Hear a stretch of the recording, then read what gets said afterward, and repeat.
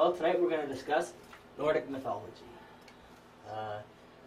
As you know from this group, we do study other cultures quite a bit. It's part of one of the things we do, the International Gnostic Association of Anthropological Studies. This is part of that anthropological studies. You know, Buddhism's a big part of this group with karma and that kind of teaching, and obviously the Hebraic tradition has been a big part of this group with the Tree of Life.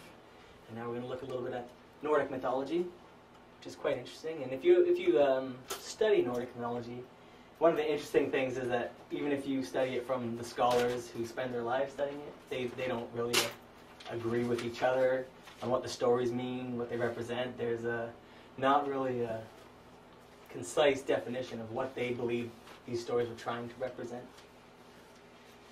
So that way it leaves us more room to analyze it Gnostically. So we'll start off with a quote from Samael. "We can consider the German Edda to be the Germanic Bible. This archaic book contains the occult knowledge of the Nordics. It is urgent to study the Germanic Eddas." And we're going to look at what the Eddas are right now. The Eddas are considered the primary texts for the study of Northern mythology and are divided into two separate books. The first one is called the Elder or the Poetic Edda, which was the oral tradition of the Icelandic people that was eventually written down anonymously around this time frame, and the second book being the Younger or Prose Edda, which was written by the Icelandic poet and scholar Snorri Sturluson, 1200 Common Era. So we've seen this concept in other traditions. The Hebraic, for example, where they had a written tradition and an oral tradition. The Elder or the Poetic, we'll call it the Poetic Edda, is the oldest. It was their oral tradition. It was much older than this time period. That's just when it eventually became written down. And so it has a lot of the stories we're familiar with. But it's also written kind of strangely, and it's kind of hard to decipher because it was written for a group of people who seemed to be already familiar with the story. So there wasn't a lot of background information on the characters. It was like if we were to write stories about Jesus but not go into his whole background because we assume that this culture knows some of the background. That's how the Elder Edda was written. The Younger or the Prose Edda, it was written more easily to understand. And it filled a lot of the gaps that were in the Elder Poetic Edda, making the stories more cohesive, making them make more sense. So these two texts are where we get pretty much everything we know about the Nordic mythology. Our culture, the stuff that we think we know about Nordic mythology is from plays and operas, but the actual books are the Poetic Edda and the Prose Edda. And if you're interested in reading them, there's a great site online that you can actually read these. It's called sacredtext.com. Has lots of awesome information. But if you go to sacredtext.com, it's under Icelandic, and then you can read it for yourself. Very interesting. They're quite big volumes, so we're only going to look at a couple stories or myths today. But the themes of interest that are contained in these two books are the creation story, Odin's quest for knowledge, the discovery of the runes, which is their alphabet, Ragnarok, which is their end of the world story, the Nordic Tree of Life, which is called Yggdrasil, and many other sagas and adventures of the gods. So we're going to see this in other cultures, that other cultures also have their own version of the Hebraic Tree of Life. But first we're going to start by talking about the runes. And this is what the runes look like. It's the alphabet that was used.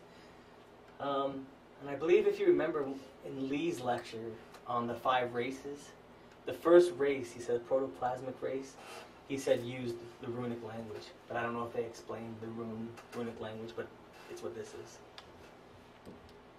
So runes are a form of script that were used in ancient times by the people of Northern Europe. With their roots in Norse mythology, the runes are symbolic in nature. Each rune has having a spiritual significance. Like Chinese characters, they also form words when they're combined, which have actual meaning in the Germanic language, such as fe, which means cattle. So much like when we saw with the Hebrew culture, where every letter had a spiritual significance attached to it, and then you combine those letters and they made words, same with the runes.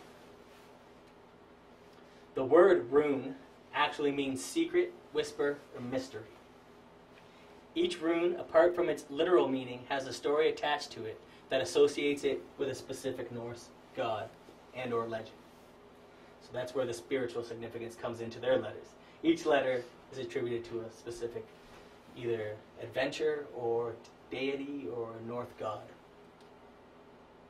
This is how they were commonly displayed. This was a rune stone. You can see the runes are carved in, and then all these fancy pictures carved in the middle. So when this ancient script was originated, there was no parchment and was therefore carved into wood and stone.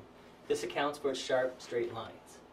I remember when I heard them say this, I said, well, what about all these curved lines?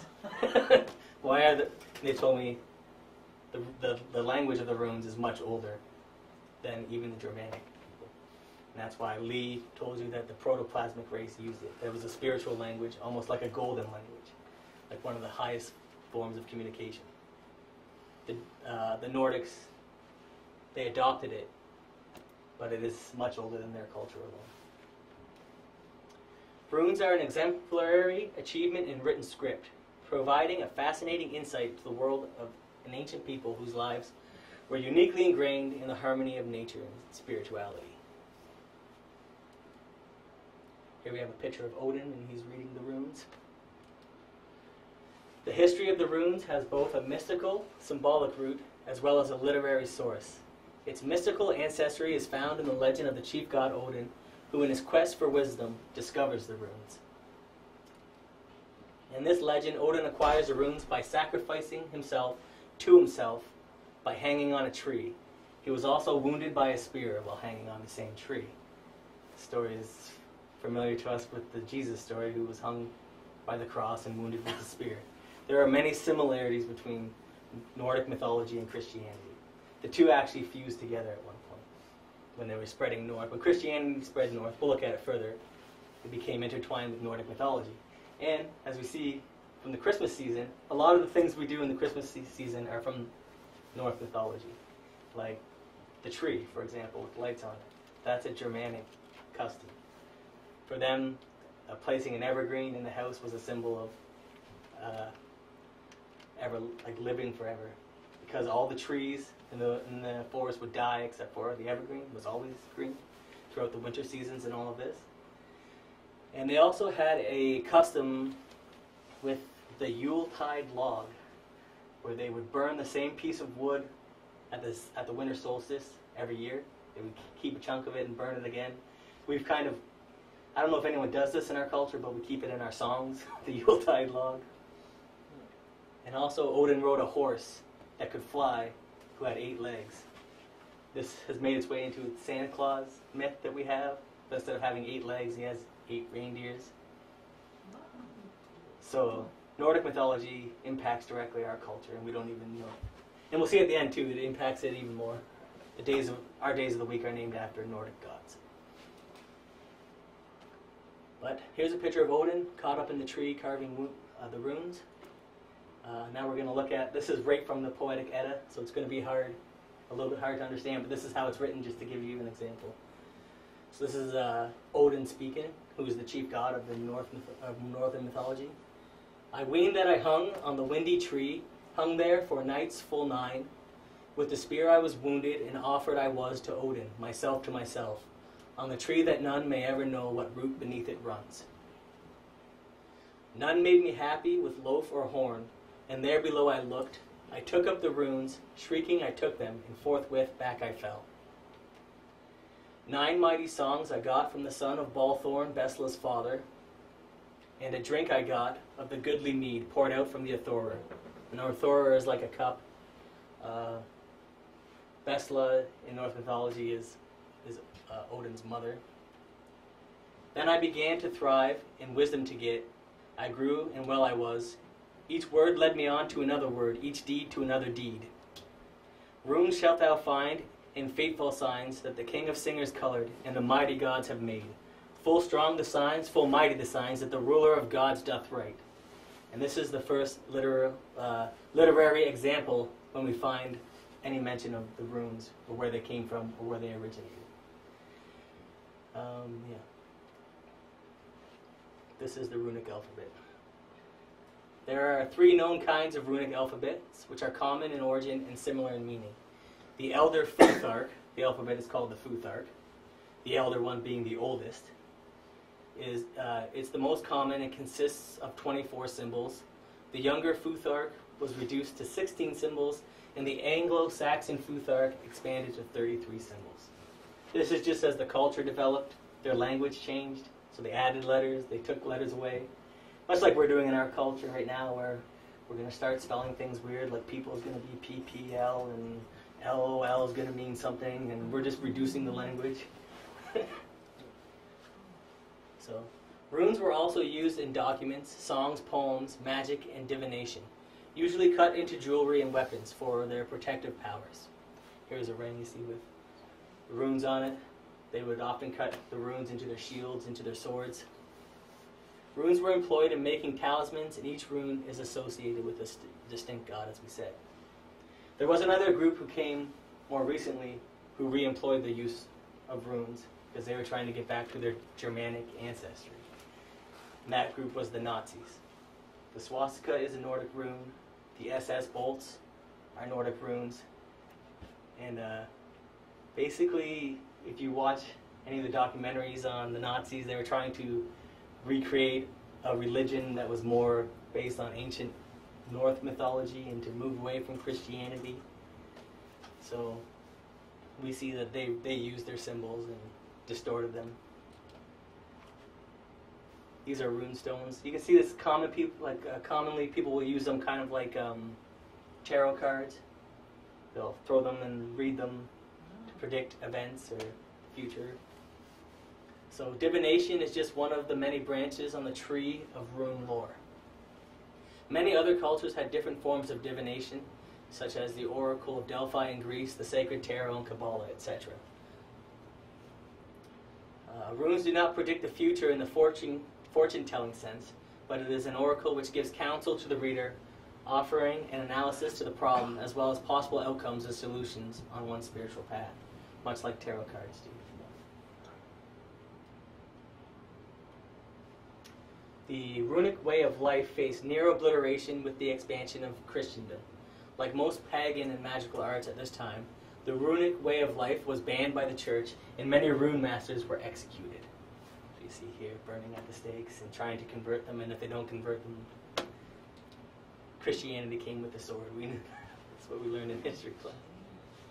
As Christianity spread north, the sign of the cross often fused with the sign of the hammer, Thor's hammer, and this is an example of that. That's a depiction of Thor's hammer fused with the cross. Because Christianity was similar in certain aspects to the Nordic belief system, that they could combine the two. The Nordics seemed to be really preoccupied with Ragnarok, the end times. Christianity came and they had Revelations, which was very similar, and they thought these books were actually the same. So in Gnostic science, we practice runic judo, which consists of our body taking the form of a runic letter and at the same time pronouncing a mantra that corresponds to that specific runic letter. This is what next week's class is going to be on. So a lot of people like yoga positions, and this is kind of as close to yoga positions as we get in this practice. But because we said the runes are spiritual characteristics that have spiritual qualities, this is a way that we utilize them for practice. It's also good to sit, because we got to practice many different ways to get many results. Sometimes when you practice just meditation, just sitting and meditating, it's very intellectual, it's very trying to get over your mind. This way it works more of the physical area. It's important to work the different aspects of your body. So those are astrology signs. Yeah, there are astrology signs with them too. So this is another quote from Samael. Before all the languages of the Tower of Babel were scattered upon the face of the earth, only one language, a language of gold, a universal idiom, existed. The letters of that golden language are written within all of nature. Whosoever has studied the Nordic runes and the Hebrew, Chinese, and Tibetan characters will be able to intuit such a cosmic language with its enigmatic letters. So we're seeing that these ancient cultures, there's something special about their written language. It's more spiritual in nature. The letters, they represent spiritual ideas, therefore making the whole language more spiritual in nature. So the oldest dialects are worth studying. Now we're going to move on to Yggdrasil. A lot of the runic or the Nordic words are very difficult to say. Number 7, I was getting this ready. So this is a depiction of Yggdrasil, which to the Nordics is the tree of life. It's a tree that's at the center of the universe. And this is again from the Eddas. An ash tree I know, Yggdrasil its name, with water white, is the great tree wet. Thence come the dews that fall in the dales, green by earth's well does it ever grow. 3 roots there are, that 3 ways run neath the ash tree Yggdrasil. Neath the first lives hell, neath the second the frost giants, neath the last are the lands of men. The ash is the greatest of all trees and best. Its limbs spread out over all the world and stand above heaven. 3 roots of the 3 uphold it and stand exceeding broad. Under the roots is Mimir's well, wherein wisdom and understanding are stored.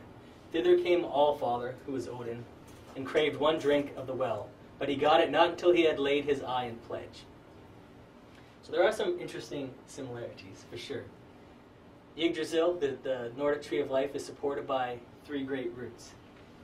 If we examine the Hebraic tree of life, it has the pillars on the end and the pillar in the center. It's also supported by 3 great roots.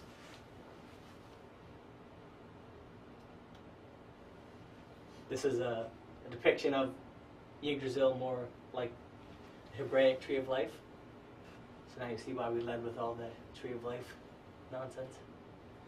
In Nordic mythology, Yggdrasil is the sacred world tree.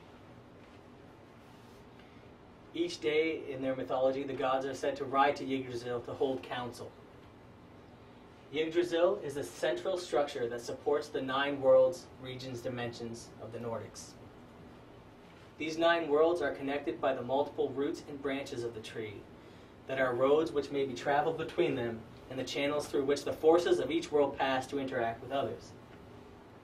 So it's very interesting, because now we see they have the same knowledge, the same representation that the Hebraic system does. And these cultures are fairly divided. So maybe it is universal knowledge. Thence come the maidens mighty in wisdom, 3 from the dwelling down neath the tree. Yurth is one named, Verthandi the next. On the wood they scored, and Skuld the third. Laws they made there, and life allotted to the sons of men, and set their fates. So under the tree, they're said to live these 3 women who were called the Norns, whose names were Earth, Yurth, Verthandi, and Skuld. Yurth, the actual definition of the name is past, and then Verthandi, present, Skuld, future. So these women were a representation of time. These 3 wise women were called the Norns, and it was their duty to weave the fates of man and gods. It's another depiction of a tree of life.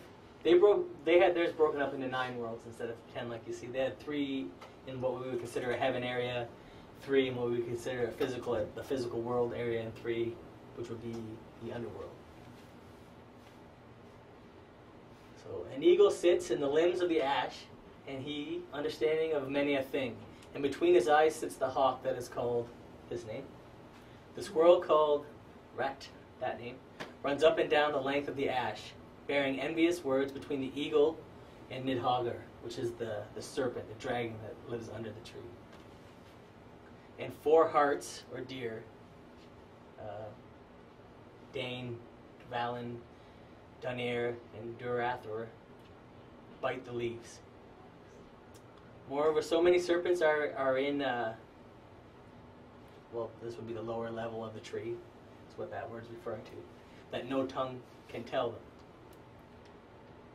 And I was checking with lots of these scholars, and they don't know exactly what all that represents. They don't know why they picked 4 deers biting at the leaves. We know that in the Hebraic culture, they divided it into 4 worlds that the Tree of Life is part of.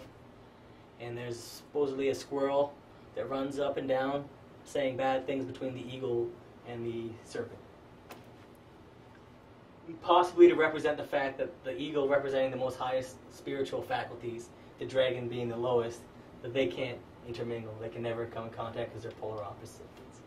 And so this is their connecting force. More serpents there are beneath the ash than an unwise ape would think. Yggdrasil's ash great evil suffers, for more than men do know. The heart bites its top, its trunk is rotting, and the thog gnaws beneath. So these are just times that Yggdrasil is spoken about in the Eddas.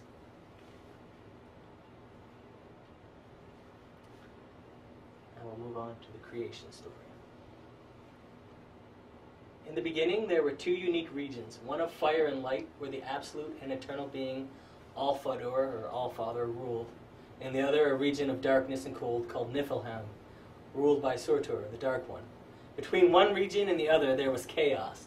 The sparks that escaped from All-Father fertilized the cold vapors of Niflheim, and Ymir, father of the race of giants, was born.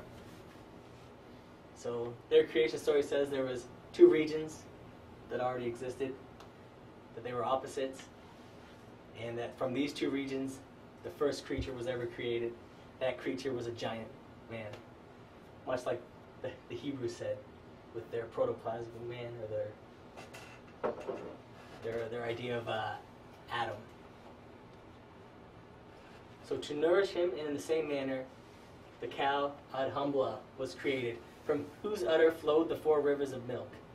Satiated, Ymir fell asleep, and from the sweat of his hands a giant couple was born, male and female, and from one of his feet a monster with 6 heads.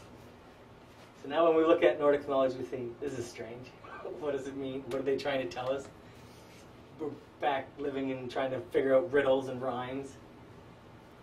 But if we take it from a Gnostic sense, are they telling us something? They're saying that there was one being, and from that being, other beings came. A male and a female from the one being. So one being separated into 2 sexes. And from his feet, a monster with 6 heads was born. The monster with 6 heads is like the seal of Solomon. And we'll look at that a little further in about a minute, I believe. Yes. So, in this story of creation, we discover the alchemical process. The fire unites with the waters of the chaos. The masculine, creative principle, unites with the feminine, receptive principle to bring forth life. So 2 opposites, fire and water combined, life comes forth. This life is nourished by and saturated with the milk of a sacred cow, which is representative of the creative energy, or of the Divine Mother.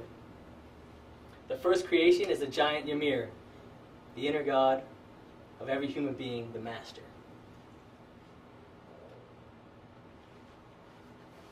So Ymir sleeps, and from his sweat a giant couple is born, male and female, the sublime and giant primeval divine hermaphrodite, the first race, the protoplasmic race. So we're deciphering here that the Nordics had some kind of understanding of the races that preceded, that the races came, then were wiped away, then another race came, and the races all came from a common source. From the feet of Ymir, the 6-headed monster was born, the Star of Solomon, the sexual alchemy of the human being, which, after many centuries, ends up in the separation or division of the giants, transforming them into human beings of separate sexes. Now, this idea you can remember from Lee's lectures on the 7 races, how it's one thing, and then it becomes androgynous, hermaphroditic, eventually splits into 2 separate sexes over millions of years, until we come to where we are now, 2 separate sexes. The Star of Solomon represents the 2 opposite creative forces combined together. This is the positive and negative, male and female, etc. So the 6-headed monster, as a representation of the seal of Solomon, is the sexual dilemma. The merging of the fire and the water, the male and the female. Then Odin and his brothers, they kill Ymir, and from his body create the physical world. Out of Ymir's flesh was fashioned the earth, and the mountains were made of his bones, the sky from the frost-cold giant's skull, and the ocean out of his blood. So, this is what we're talking about when we say that it seems like the stories were written for people who had some background in what the stories were talking about. Because if you just read it, it seems strange. It seems hard to understand exactly what they're talking about. But we know that if we look at it Kabbalistically, from the Tree of Life point of view, it tells us that the world starts here, and then it funneled down until the physical world. The same idea is being expressed here, that there was spiritual principles, and then these spiritual principles, through whichever story that Odin and his brothers kill it, and it becomes the physical world. That was their mythology. And this is interesting too, because the Nordics also have their own Adam and Eve. In Norse mythology, the first human beings created by the gods were Ask, or Askr, and Embla. So not only do they have Adam and Eve, but the names are also very similar. Ask, a man, and Embla, a woman, were made by the principal god Odin and his brothers Vili and Ve in the peaceful time after the gods had defeated the first being of creation, Ymir. When the sons of Bor, which are Odin and his brothers, were walking along the sea strand, they found 2 trees, and took up the trees and shaped men of them. The first gave them spirit and life, the second wit and feeling, third from speech, hearing, and sight. They gave them clothing and names. The male was called Askr, and the female Embla, and of them was mankind begotten, which received a dwelling place under Midgard. So the gods here create a male and female, and they say from this male and female, the whole world was populated, almost identical to the Adam and Eve story of the Old Testament. Now we're going to look at the chief god Odin. So Odin was the king of the gods. He had 2 black ravens, Hugin, which means thought, and Munin, which means memory. They flew forth daily to gather tidings of events all over the world. Then they flew this information back to Odin, as a symbol of him being all-knowing and omnipresent. Odin's prized possessions are his ring, Draupnir, and his spear, Gungnir. We know that these symbols are deeply alchemical, the spear being a phallic symbol and the ring being the symbol of the yoni, the feminine symbol. Odin rides the best of all steeds, the 8-legged Sleipnir, which is his horse, 8 legs. Odin was also the god of wisdom, poetry, and magic, and he sacrificed an eye for the privilege of drinking from Mimir, the fountain of wisdom. The cult of Odin, the chief of the gods, may have spread from Western Germany to Scandinavia shortly before the myths were recorded. So for them, Odin was like the Christ figure. He was their main god. Now we're going to have a look at Odin's quest for the runes. One day, Odin rode his white horse Sleipnir until he reached the world ash tree Yggdrasil. There he saw 3 women sitting at the well, the Norns that we talked about previously. They were busy spinning threads and weaving the garment of fate for gods and men.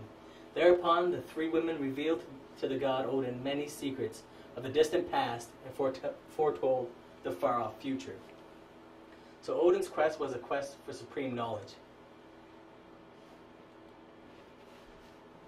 But the god was eager to learn even more about the worlds. So the women referred him to the giant Mimir, who dwells at the spring of wisdom, whose nourishing liquid feeds the world tree. But under that root which turns toward the rim giants is Mimir's well, wherein wisdom and understanding are stored, and he is called Mimir who keeps the well. He is full of ancient lore, since he drinks of the well from... This is like his cup.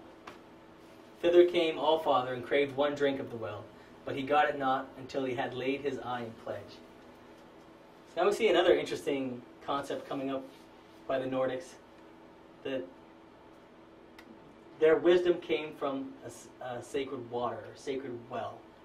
We understand it Gnostically to be the sexual energy. And this is what they were depicting through their myths. Odin rode to the god Mimir. But Mimir did not want to give his knowledge so easily. Therefore Odin pledged his left eye to the Mighty One. Then Mimir serves Odin a draught from his wondrous fountain of wisdom. The price demanded for this privilege was one eye, symbolizing the sacrifice of one view for another greater vision. It's hard to say, well, why did he have to give an eye to have a drink from the fountain of life? It's symbolic that he had to sacrifice. He had to make physical sacrifices to gain spiritual knowledge, which is basically what this group is about. It's what we're kind of teaching about meditation. That's a physical sacrifice. You can be doing lots of things tonight, but you're here. This is a sacrifice. To gain knowledge, a sacrifice has to be given. This is their way of showing an eye was to show that a physical sacrifice was given to learn spiritual knowledge. Still, Odin was not fully satisfied in his quest for wisdom. On the way back through the desolate heath, he came upon a leafless tree. It was the fog moon, and the frosty twilight permeated the landscape. Suddenly his coat was caught in the branches of the tree. Odin hung between heaven and earth. In vain he tried to free himself. Odin's white horse slept near, circled around him, whining. His ravens Hugin and Munin, thought and memory, flew around him agitatedly and brought the world's thoughts to him. So Odin's still looking for knowledge. He's riding along and he gets caught in a tree, sticks him between heaven and earth. This is a representation that he was going to the higher dimensions, that he was caught in between heaven and earth on the tree of life. Odin struggled with himself for the ultimate wisdom. 9 nights he hung on the windswept tree. His inner being gradually grew clearer and more luminous. Now he finally found the symbols of life's noblest values. He bent down deeply from the tree. Groaning with extreme exertion, he took up the signs, the runes, and cut them into the trunk with his sword. Now, a lot of the information here is symbolic. He hung on the tree for 9 nights, referring to the 9 Sephiroth. The Sephiroth of Yesod, the foundation stone, what we know to be like the alchemical stone, the philosopher's stone, the work in the alchemical work. Rune he called these sacred glyphs because they whisper wisdom to the initiated. Now Skyfather was possessed by the mighty ability to free himself from the tree. He fell down, jumped up, called his steed, and rode back to Valhalla, the castle of the gods. Odin, who was also called Wotan in English communities, proceeded to initiate his divine companions into the lore of the runes. He also gave this gift to his most loyal men who lived according to his laws and fought alongside him for the cosmic universal order and against the dark forces. Chosen women were also instructed in the runic arts by the god. Now the signs became the sacred writing of the Germanic people. So this is the spiritual side of where the runes came from. This is the story of how the runes became the language of the Germanic people. This whole Odin's quest for knowledge, he finds it at the fountain of youth, meaning that he partook of utilizing the sacred energies. Now we'll look at the Ragnarok, which is a really interesting story of Norse mythology, and one that they were very preoccupied with. They were all interested in the events of the end of the world. So Ragnarok in Norse mythology was the predestined death of the Germanic gods. In the end, it was believed the forces of chaos will outnumber and overcome the divine and human guardians of order. Ragnarok marks the end of the old world and the beginning of the new, better world, which will emerge from the ashes of the old one. So they believed that there was going to be a huge battle between the forces of light and the forces of darkness. They believed that at some time the forces of darkness would grow so great that all the valiant soldiers would have to come out of Valhalla from the highest realms, fight these forces. And they also believed that they would eliminate the dark forces, but also all the gods themselves would also be eliminated.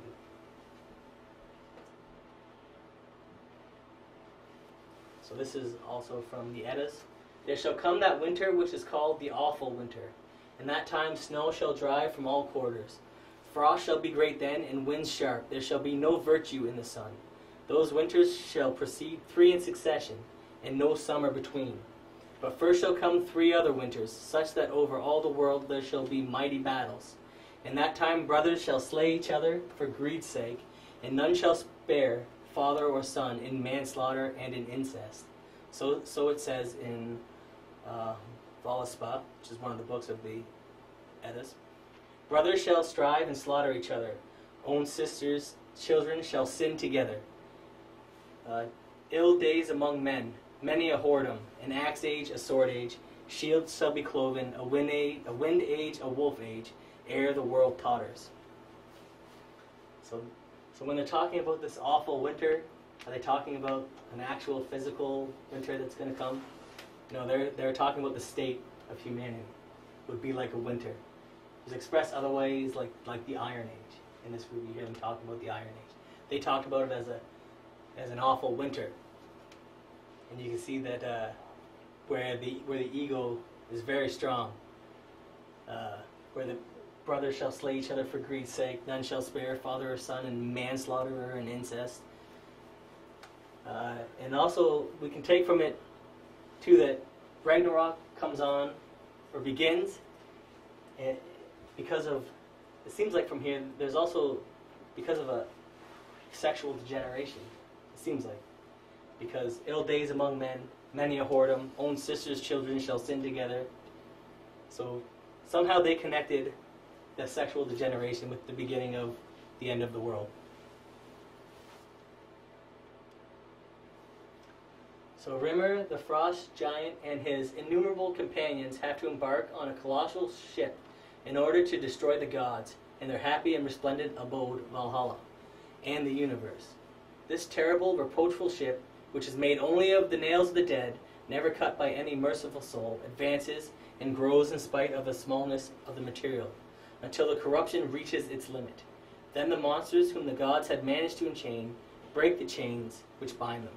The mountains sink, the jungles are uprooted, the wolves who since the beginning of the world have howled at the sun and the moon now reach them and consume them once and for all.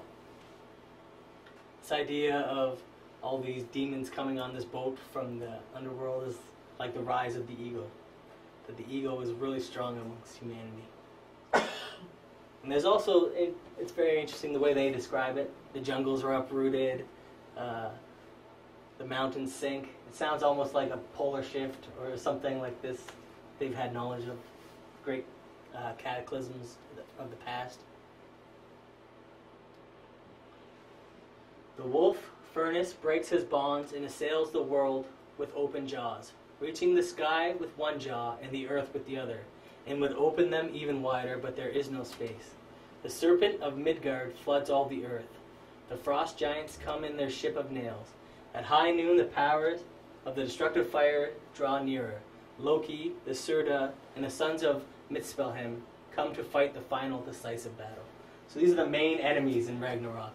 Was the wolf, Fenris, the sea serpent that came out of the water to destroy them, and those monsters representing the ego. We'll have a look at a little bit more. The divinities of Valhalla prepare to receive the enemy. Their watchman Heimdall, posted at the entrance to the bridge that leads to their dwelling, sounds the clarion, and the gods, in union with the souls of the heroes who have died in battle, go out to receive the giants.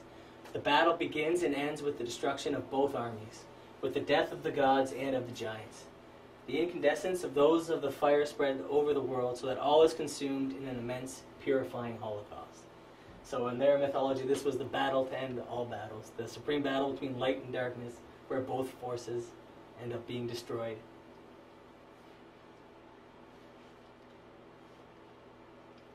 Now we're just going to look at the symbology a little bit.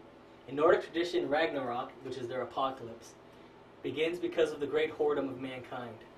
The world is created sexually, and this world is destroyed when the human being becomes a terrible fornicator, when the great whore has reached the breaking point of her corruption. That is, when the serpent of Midgard floods the entire earth. The serpent of Midgard is a representation of the Kunda buffer that has been developed by mankind as a result of fornication and the misuse of the creative energies. The serpent of Midgard is further connected to the sexual waters by the fact that it is said to come out of the sea and to flood the earth. The wolf furnace, whose jaws reach both heaven and earth, is the Nordic representation of karma.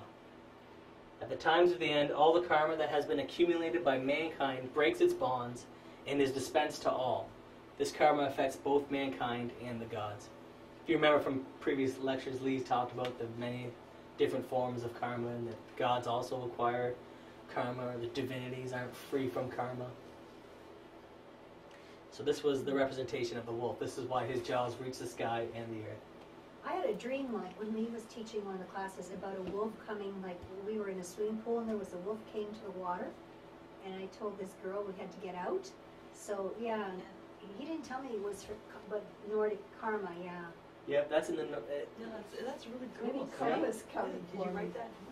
Well, yeah, I wrote that one down, yeah. Yep. And, well, there's other cultures where the wolves and dogs mean other things. Like, the most famous one would be Cerberus, the three-headed dog. And he was a representation of the sexual potency. Yeah, that's what Lee said. Some Right. wolves were like a sexual image. Yeah, Yeah. animalistic. And the fact that the water is also in your dream might be Wolf and connected water? to that. Yeah. Yeah, yeah, Very water. Yeah, we Makes were in sense, water. eh? Yeah. Anything about fire? No fire, no. So the ship of nails carrying the giants in the army of the dead represents the pluralized eye of the ego, the multitude of the psychological aggregates. So now we see that the three enemies of humanity during their apocalypse was the ego, the Kunda buffer, and also karma. And they told it in this very elaborate story-like way. Which, if you have an oral tradition, it's best to keep your information in like a story or a fairy tale. We do the same thing. We keep important information. We hand it down to our children in fairy tale form. Even if we don't understand what we're telling them, at least we remember the story, we tell it to them. They hear it, and maybe it speaks to them deeper.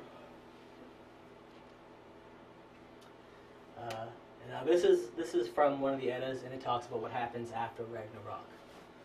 So the one god says to the other, "Shall any of the gods live then, or shall there be then any earth or heaven?"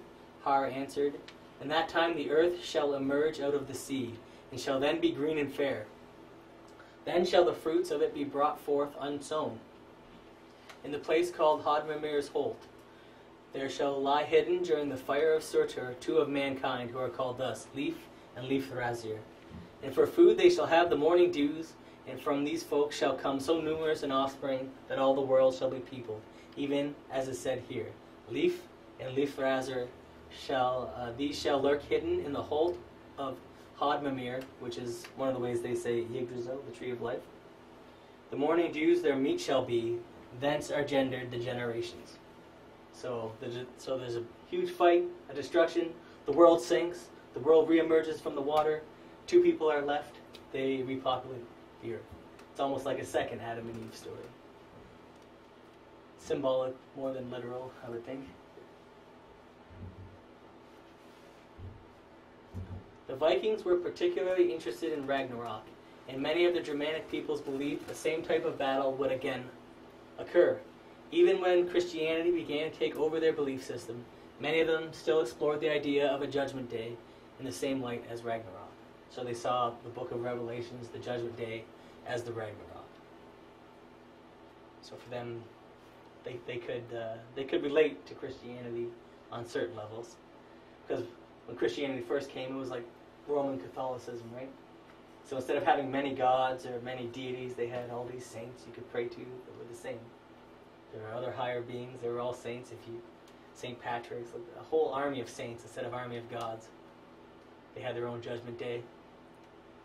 So it is interesting to look at it from that, because as Christianity moves further and further away, they've been separating from those ideas. They've been focusing mostly on Jesus, and now certain Christian groups, they say, no, there's no saints. Some of them don't even have any importance on Mary or the Divine Mother. This is another interesting story that exists in Nordic mythology, the golden apples.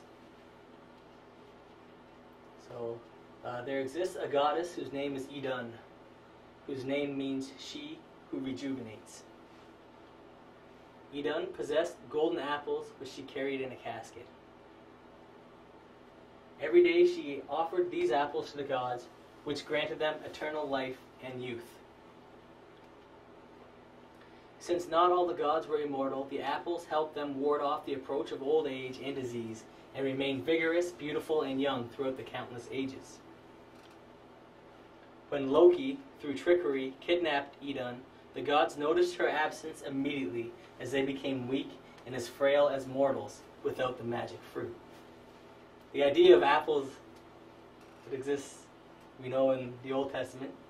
Adam and Eve, they eat the forbidden apple.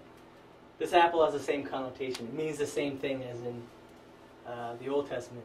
But instead of them eating the forbidden fruit, the gods are using the golden apple. They're using the creative energy the proper way. This is what keeps them gods, the creative energy. And then when the creative energy, symbolized by the apples, is gone, they become weak as mortals. They become just like regular people. So there's some interesting knowledge hidden there. This is Hel, who in Nordic mythology is one of their gods, and one of the things that Christianity has in it as well, the idea of Hel. So in Nordic mythology, Hel was the goddess of the dead. She dwelt beneath one of the 3 roots of the sacred ash tree Yggdrasil. She was one of 3 children of Loki, the god of mischief, the other 2 being the wolf Fenrir and the serpent, who we talked about in Ragnarok. Odin, the All-Father, hurled Hel into Niflheim, the realm of cold and darkness, itself also known as Hel, over which he gave her sovereign authority. So we see in Nordic mythology there is an underworld that's called Hel, and it's ruled by a goddess whose name is Hel. So Angerboda was the name of a certain giantess with whom Loki gat 3 children. One was Fenris wolf, the second was the sea serpent, that is the Midgard serpent, the third is Hel. All-Father sent gods thither to take the children and bring them to him. When they came to him, straightway he cast the serpent into the deep sea, where he lies all about the land. And this serpent grew so greatly that he lies in the midst of the ocean, encompassing all the land, and bites upon his own tail. Hel he cast into Niflheim, and gave to her power over 9 worlds, to apportion all abodes among those that were sent to her. That is, she has the power over men dead of sickness or of old age.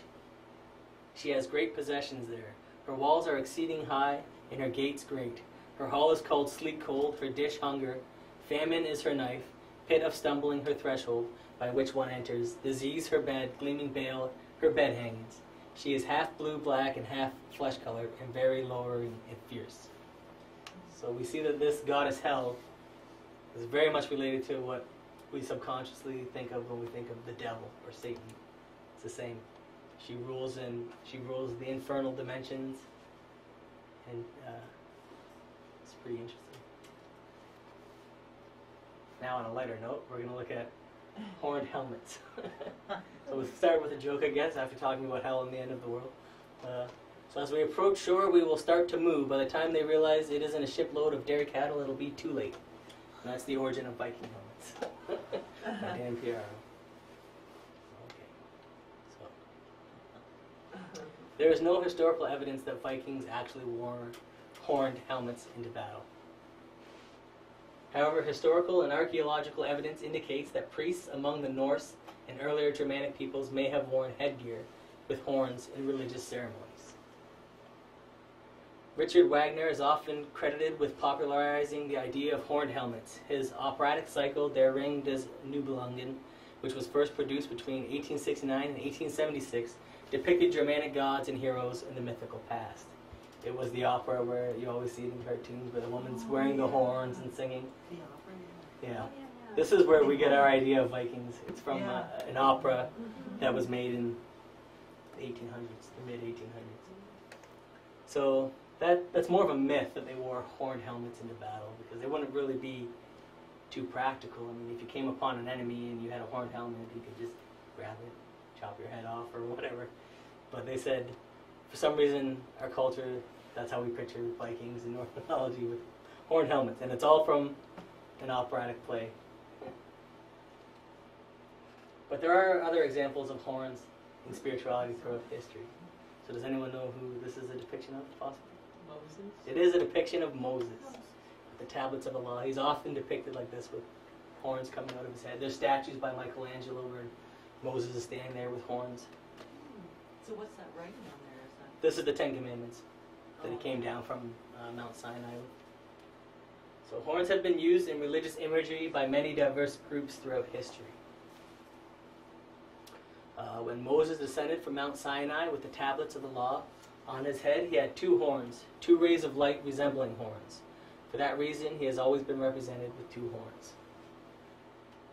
These horns represent the potency of the creative energies. It was like in a more ancient way of showing how in Christianity they show people with the halo to show that they're illuminated. They used to show it with horns. And there's other examples of that throughout history, but I think people start to associate horns with negative things like the devil or something, so they change it to halos. Here we see we have Isis. She's the horned goddess. So in Egyptian tradition we find Isis, the horned goddess. She is the divine mother, the representation of the sacred fire that exists in each of us, the Kundalini. As a depiction of the Kundalini, we can see how Isis is also related to the potency of the creative energies. Here we have in Hinduism, they had the same idea, but they represented it as the sacred cow. So the Hindu tradition, we find the same representation of the creative energies in the form of the sacred cow. So it's a horned cow instead of a horned person, but the representation is the same. The sacred cow symbolizes Isis, the divine mother, and her calf represents Mercury, the messenger of the gods, the Kabir, the Logos. Or a more easy way of understanding would be like the cow represents the divine mother, and the calf represents like the Christ, like Mary and Christ, or the sacred cow and the sacred calf. It's all the same imagery.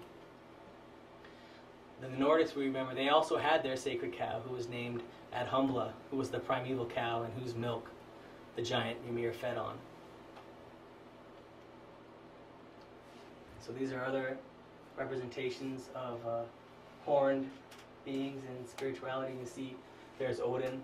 He was drawn with horns sometimes, or there were wings in the shape of horns. This is the high priestess of the tarot, the divine mother, represented by horns.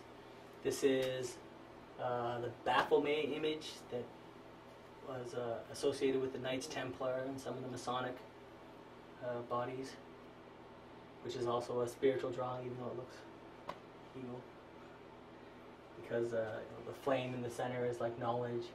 The horns in the goat head is the potency of the sexual energy. You see the white moon above the dark moon. And if you look close in this image, it's something that a lot of people miss, is that there's a strange phallic image in the center. There's the phallic rod coming up from the center, the two serpents intertwined around it, and like a yoni, like a symbol of the female uterus also. So it's also an alchemical picture. And it's interesting that we use horns to represent spiritual ideas throughout history. What are the two things he's standing on right there? There's like This? Yeah. It's like a mountaintop. So it's actually just like Oh, is there his feet? They look like birds or something. they're like goat hooves. Okay. What does it say? I say it says something. It does say something on his arms, but I'm not particularly familiar with what it is. This was drawn in the 1800s, and then through certain anti-Masonic literature, they put this picture connected with the Knights Templar, and it's always just kind of stuck with masonry. But it was drawn by a Catholic priest actually, who was also an occultist and a master. So it had a really deep significance that isn't really grasped today. We just look at it and think it's like a devil picture. But it's a picture of Baphomet. And this is the other modern influence I was talking about. We're going to talk. Certain days of our week are named after Nordic gods. Monday is Moon's Day. Tuesday is Tyr's Day, who is a Nordic god. He was in one of the pictures. He has one hand. Wednesday is like saying Odin's Day or Woden's Day. Thursday is one we know the most. Is Thor's Day. Oh, Friday, Frigg or Freya's day, and Sunday is the sun's day. Or Saturday. Yeah, the Nordics didn't have any Saturday, so I'm not It's sure not where on we a got it. Saturday. Saturn is where we get it from, so it wasn't really influenced by the Nordic tradition. So that's interesting about that, and that pretty much brings us to the conclusion. So, what's that? Want to hit play? Oh, yeah. I'll have to look those up. So if there are any questions, we can take questions, or if you guys Who was just want. Freya? Did we go over that? No, we didn't get into too many of the Nordic gods, but I can that's what the Google. next lecture Yeah. is, because we talk more about the runic practices Mhm. and who the gods are and stuff. But the whole study of Nordic mythology is huge. It would be like trying to sit down and give you a lecture on Greek mythology. Can't be done, so yeah. Just a little bit on it.